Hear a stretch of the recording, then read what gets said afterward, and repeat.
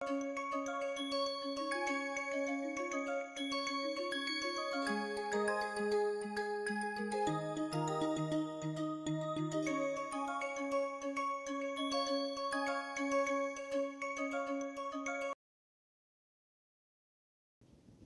everyone, it's a pleasure to welcome you all once again to MSB lecture series on interpretive spectroscopy. In my last couple of lectures, I started discussion on 31p NMR spectroscopy.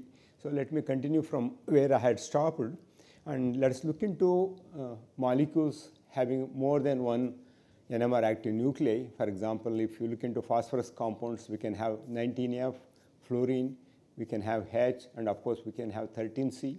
Let us try to look into more interesting molecules and try to interpret the data obtained from different NMR nuclei. So one such examples I am going to show you here. Look into this phosphorus compound here. We have on phosphorus one fluorine is there, and one H is there, and one OH group is there. And also I have displayed 1H NMR spectrum, 19F NMR spectrum, and also 31p NMR spectrum. So let us see how one can split the lines to see the multiplets are okay or not. For example, if you just look into 1H NMR, there are two types of hydrogen atoms are there. One is OH and other one is directly attached to phosphorus H. And we know that phosphorus to fluorine and phosphorus to hydrogen with one bond separation show huge or large amount of coupling constant, and they come in the order of 800 to 900 and sometime up to 1200 Hertz. And in this example, if you just look into the OH signal, it comes around 14, it is pretty de-shielded. And then when you look into hydrogen, now hydrogen can split by two ways. One is with one bond separated phosphorus, that splits into a doublet, and then each line in the doublet will be further split into doublets because of two bond coupling with fluorine. So let us ignore this one time being. Let us focus our attention on signal of this directly bound phosphorus bound hydrogen. First it shows a doublet, and this we call it as 1J pH, and of course magnitude is also given here. It is 780 Hertz. Then it will be coupled with fluorine.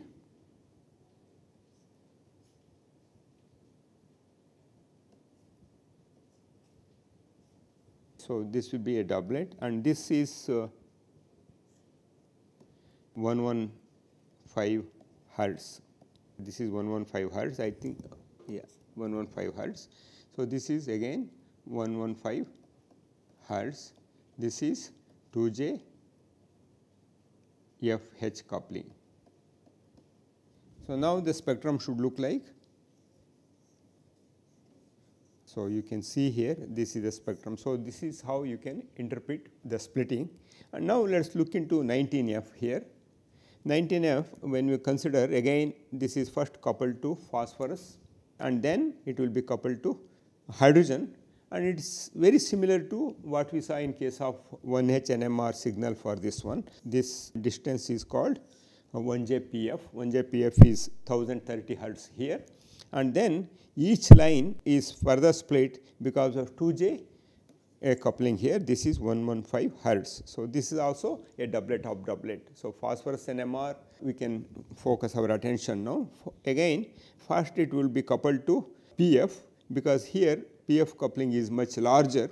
So it first splits into doublet, and here this is the coupling, this is 1030 Hertz, and then each line in the similar fashion it will be split by hydrogen, and this is 1J pH coupling, this is 780 Hertz. So all of them look identical, except if you omit this portion, all of them look identical, doublet of doublets, because they all have two couplings with one bond and two bond coupling. So this is how you can interpret data very easily, and you must have understood now how it is easy to interpret data obtained from multinuclear NMR spectra. Let us look into more such examples here. Of course, here I have shown you. So it is doublet of doublet here.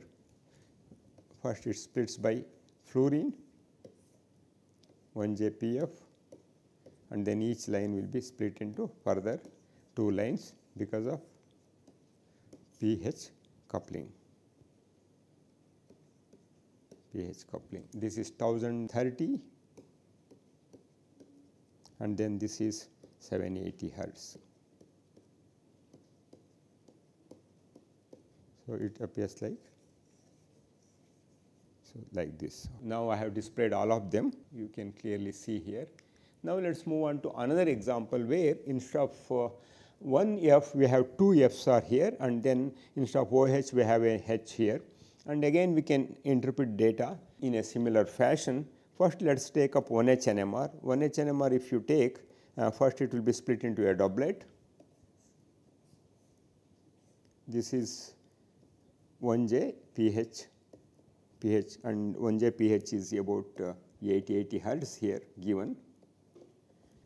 So, now each line will be split into triplet because we have two equivalent chemical and magnetically equivalent fluorine atoms are there. They are 2 bond apart from hydrogen.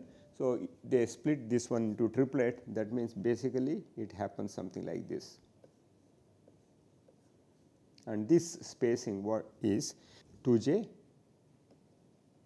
FH coupling, and this is in the order of 115 hertz.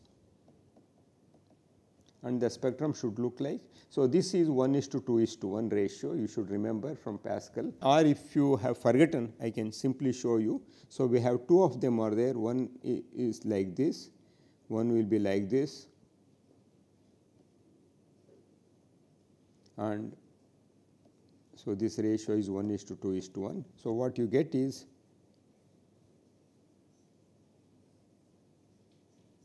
this is what I have shown here. So, it is very easy to interpret. This is about 1H NMR spectrum.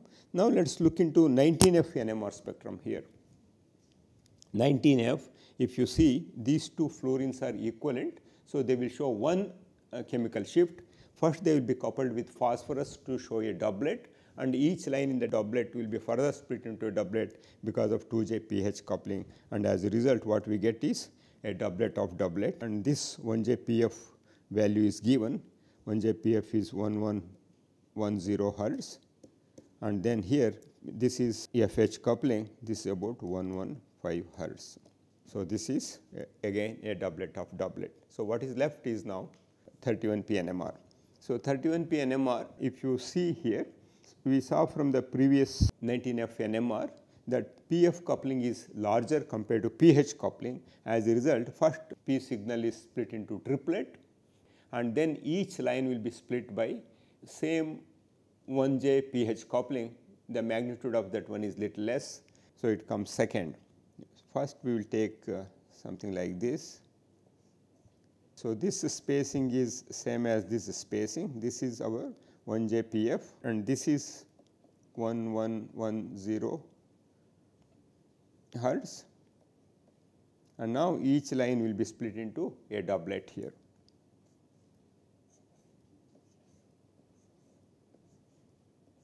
So, now all are identical, these spacings are identical. This is 1J pH, this is 80 hertz, but the spectrum should have looked like something like this,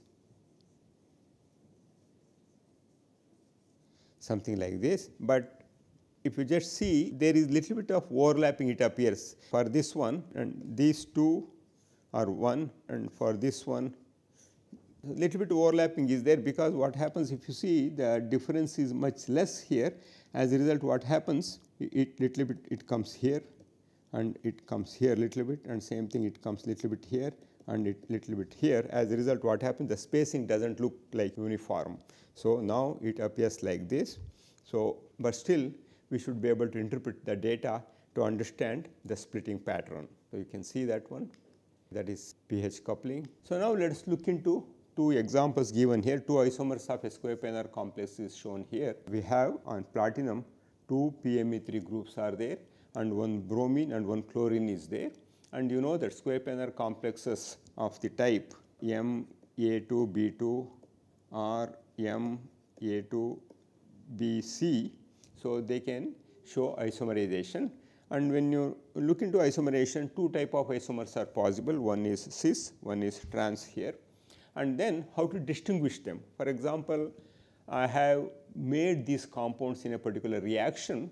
In that one, I do not know which isomer I got, or I must have got both the isomers. Then how to interpret data? Just if you just look into this trans compound here, trans compound we can do C2 axis rotation.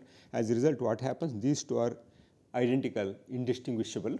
Whereas here you cannot do that one. So if you do the C2 axis rotation, Br goes here and Cl goes here. So it does not have C2 axis of rotation, and either in this direction or in this direction. So here two phosphorus are chemically equivalent, but they are not magnetically equivalent. As a result, and of course even chemically they are not equivalent, because one is cis to chlorine, one is trans to bromine. Otherwise this one is cis to bromine and trans to chlorine. As a result, both are different. So both of them show separate signals.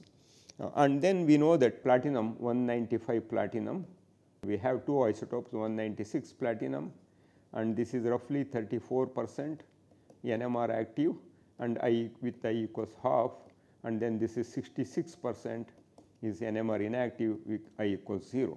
So that means basically if I take any of these isomers, 100 molecules if I take, out of 100 molecules, 66 molecules do not show any interaction with platinum because of 196, which is having I equals 0. And then if you consider the other 34%, so they will be interacting with 195 platinum with I equals half, that can split the phosphorus signal. So first let us consider this one. We get a singlet like this for 66% of that one, no coupling with platinum, whereas this one will split into a doublet here. When it is splitting into doublet, something like this they will be coming, and if this is 66%, this will be 17% intensity, this will be 17%. So something like this. And then this separation we call it as 1J PTP. So this is how a trans compound would look like. But on the other hand, when we look into cis one, we will get two signals here. Two signals, and also because of difference in their chemical and magnetic behavior, they split each one into a doublet. So that means basically you get a doublet here and you get a doublet here. One is for this one is for this one. This platinum also splits each into further a doublet here, something like this, and this one might come here and something like this will be there, very similar to here. And this spacing is same as this spacing, and then here this spacing is same as this spacing. So here you can, if you assign A and B, this is delta PA and this is delta PB, and then if you take here, this is 1J PT PA, and then if I take this one is here, if it has come, so for example the center of the midline, if I take, this is 1J PT PB. So it's basically having two sets of this, that is it, because they have again coupling between them. So each line will be split into doublet. So this is how we can interpret, and the moment we look into spectrum, we should be able to tell whether we have obtained cis isomer or trans isomer, or both of them are present in certain stoichiometric ratio. By looking into the intensity, we should be able to tell whether the cis is 75%, trans is 25%, or vice versa. So this gives some idea about the type of isomers we have obtained and also how the spectrum look like. So it's very easy to distinguish. On the other hand, we carry out this reaction, we do not know whether we got cis isomer or trans isomer. Then if the spectra is provided, then we should be able to tell which isomer is present, or there is a possibility of the presence of both isomers in different stoichiometric ratio. I have another interesting molecule here, 31P NMR spectrum of tetrakis trimethyl phosphine methyl rhodium compound shows some sort of flexionality. At room temperature, it shows a doublet. At minus 80 degrees centigrade, it shows two signals. One is doublet of doublets and another one is quartet of doublets. So how that happens? First, we should look into the molecule and how many ligands are there. And of course, by looking into the molecule, we should be able to tell that it is rhodium 1. Let me write the possible structures.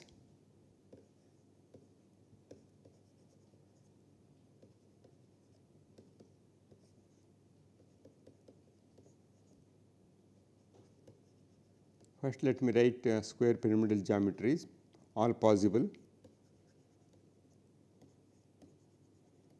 So, this is one possibility where all phosphines are in the plane and methyl in the axial position.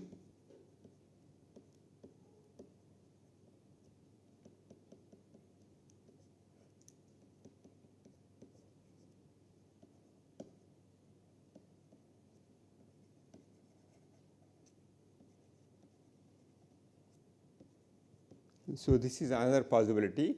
I do not think I should be able to write any more isomers for square pyramidal geometry here, only 2 are possible. Now, another possibility is trigonal bipyramidal. So, here let me put 2 phosphines the axial position and 2 in the equatorial plane,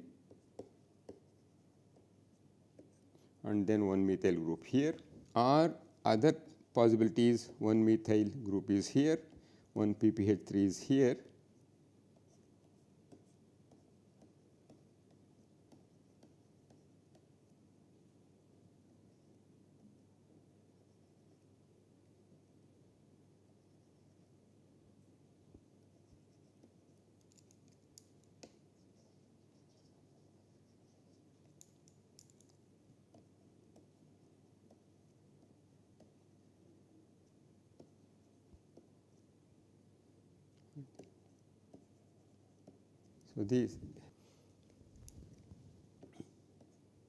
So, now these are the possibilities. I do not think any other isomeric forms are possible for this one.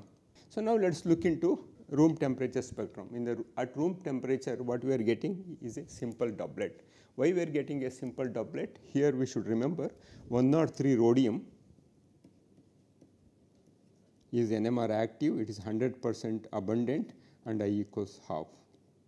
And then phosphorus to rhodium coupling constant would be anywhere between 160 to 300 hertz. As a result, in this case if I write, it couples, so all these phosphorus atoms are equivalent and they couple with rhodium to give a doublet here.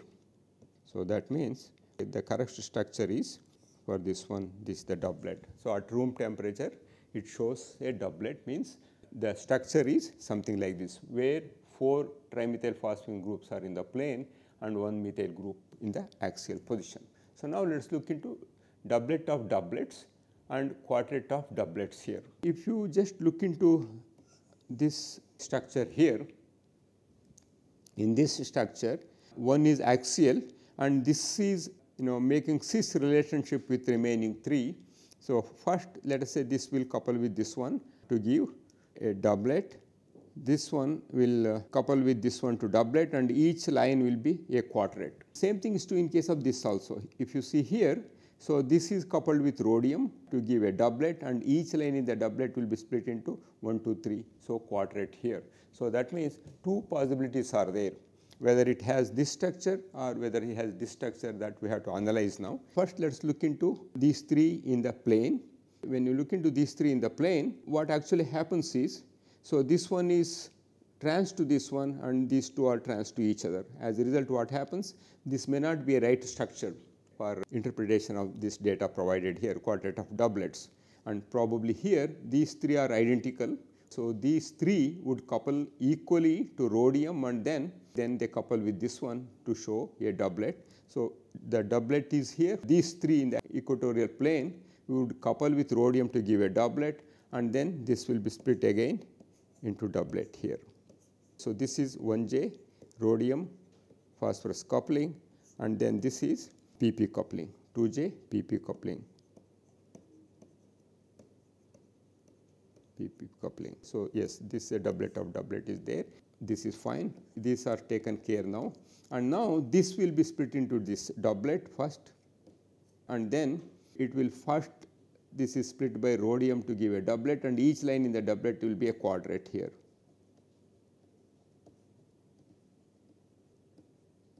And then this is 2J PP and then this is 1J rhodium phosphorus. So, that means the axial one, this is for axial one, and then this is for equatorial ones, PE. Now we can say at room temperature, this molecule exists in square pyramidal geometry, but at minus 80 degrees centigrade, this turns into trigonal bipyramidal geometry, having 3 phosphines in the equatorial plane and 1 being axial. So this explains. That way we can also understand the fractionality and the type of geometrical changes that happens with the temperature. So here 31P NMR comes very handy in understanding both the geometry and also the position of ligands in the coordination sphere. With this, let me stop here. Let me continue with more interesting examples in my next lecture. Thank you.